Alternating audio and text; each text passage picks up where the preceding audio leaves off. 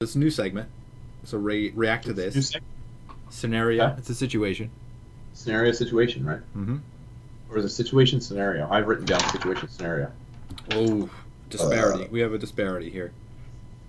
I wish we had a third party to vote. That's where you come in. You could put down in the audience whether it's a scenario situation or a situation scenario. Let's wait. And we have no views. Damn. Okay. All right then. I guess it's deadlocked at 0. So you got a scenario or a situation or? I did. It's fairly boring because I think about this one often, but I'll give it to you. Yeah. All right. Because you might never think about it, or it's like I think about this all the time. Think about everything all the time. Never stops. So go. Hit me with it. Even the not answer to this question. All right. Let's say there's a solar flare while you're at work. Okay. And all electronics stop. Yep. GPS, cell phones, traffic lights, your car won't start. Okay. Everything turns off. Do you try and walk home? You got to steal a bike, obviously. And I'm pretty sure there's a bike. Do you have bikes near your work? There's a lot of foreigners who bike everywhere. Oh, the unbanners did it, folks. We just insulted foreigners. They're always biking, aren't they, Dan? Yeah. Well, I think the Europeans like to bike, but these foreigners are not the Europeans. Anyway, someone somewhere is biking. Yeah. Yes. This is a rickshaw joke, is it? Like, that'll be offensive. That'd be great. You steal a rickshaw? You steal a rickshaw and then make somebody take you on a location? I was thinking you were going to take them. Like you're running with it for some reason? Like you couldn't just run regular? You couldn't keep people off the rickshaw is the problem. Maybe. Get off! I'm not taking fares! Yeah. Would you wear the triangle hat?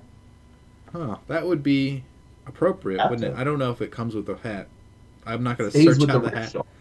It stays with the rickshaw. You think they bring that inside with them? You might actually welcome people if you could balance it in such a way that you could run and then have them push back, and you could just float in the air with the, you'd be floating like ahead of the rickshaw.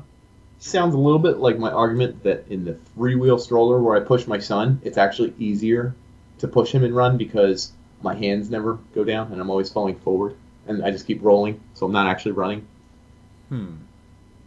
Because I'm not running, I'm just leaning forward onto his stroller and it just keeps going forward. It lessens your impact maybe a little bit. I think of that sometimes, but I'm pretty sure there's an anti-science for that. I hope so. You should record yourself running with it and upload it. Prove this wrong. Prove me wrong, Mythbusters. They're all going to have babies at age like 61 and 58. The two bearded guys, just to prove a point, just to push a baby. They couldn't borrow one. It was in the bylaws or something. Or they weren't allowed near kids. I'm not saying about the Mythbusters. I'm not saying anything about them. That's terrible. Maybe they're not We're allowed gonna near insult babies. everybody by the time we're done with this podcast. We sure don't pander. Yeah. That's for damn sure. Yeah. As far as But how would you're taking a bike? How long would it take you, honestly? It's like 18 miles or something, so it would take me at least, what, 4 hours maybe? At least, I feel like, because you're going around cars in the middle of the road, like, what is this guy doing here? And you say that every car, what is this guy doing here? What is this guy doing here? And really, there's like a solar flare that ruined all the cars. The problem is, Now, I think people would be so nervous that you'd have to shelter, right? So you probably get a group That's of what I'm people that are wondering. trying to get you to stay at work, and you'd be Well- like, fuck you guys. I don't want to stay near you. Right, right. But are your chances of survival greatest in a large group or no? I don't think so, because you run out of food, and then all of your friends Chaos turn into enemies. Yes. True, but isn't that how civilization is based? The reason you don't live alone is because you can delineate responsibilities and someone's in charge of food, someone's in charge of shelter, someone's in charge of this, and I guess making all these delineations in 6 hours is a little different than over 6,000 years. You're the farmer. You're the politician. You need to be our gladiator. Yeah. I can barely walk. Battle with their gladiator. Battle with their gladiator. Yeah. The other team has. They're running down the office hallways to prove who gets the food. Jousting. Yeah. I just imagine there's that one movie about the soccer team that crashes on like one of the mountains. Have you seen this one? I think it's called Airplane. Might be called Airplane. That's no, that's also a comedy. But I Leslie think Nielsen. there's another one. Leslie called, Nielsen. It's really funny. Yeah, not this one. There's one that they crash and then they have to decide who gets eaten. No. He says, "And stop calling me Shirley." I've seen it. Yeah. Is there cannibalism? Anyway, sorry. I'm sorry. So like, they eat each other? Yeah. That's pretty vicious. Yeah, and they're like frozen bodies, so they have a scene where the guy's like shaving off a thigh so he can eat it, and then he runs out of dead human to eat, and they're like all looking at each other. Oh, they ate the dead ones first. That makes sense. Okay, I've heard this. And it's a cold environment, so I guess if it was a hot environment, that would make it much different. Right. No one wants to eat something stinky. Yeah. You're starving to death. And that only lasts like a couple days until you're like, right. Let's throw this out. Let's get a new one. I guess. So I think that's pretty good. It's pretty good. Well, wait. I still don't even know. Are you going home? I'm going home. And then what? Buckling down until stuff comes back on and just praying? I'm getting near my food source, which is my pantry, because I know there's food there. And your woman? And my woman. Well, she's not going to make it. Well, I thought of this. To walk to her first. Oh, crap. So, in this scenario, I always think I'm headed back home, I'm the protector, I'm the whatever. Mm-hmm. Let's say I was 32 and hated my life, and this happened.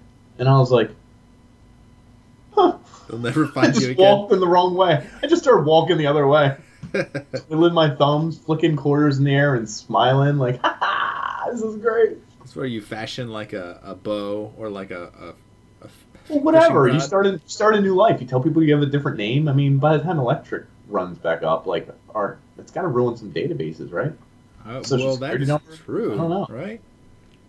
Dude, how many people would just slip into the ether and all of a sudden you don't have time to re-verify everyone. You're like, okay, we have to take him at his word. He's so-and-so.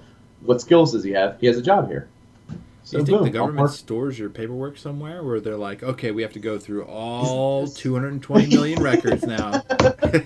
It's just you in front of the desk, and they're like, nope. Nope. Yeah. They go, nope. Oh. Through each one.